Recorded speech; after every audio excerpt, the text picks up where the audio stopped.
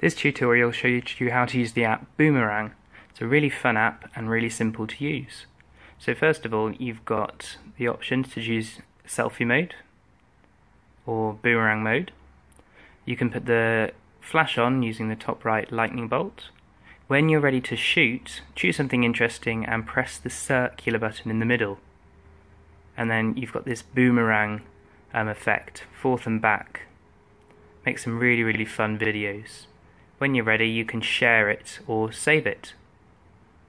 Here's one I made earlier.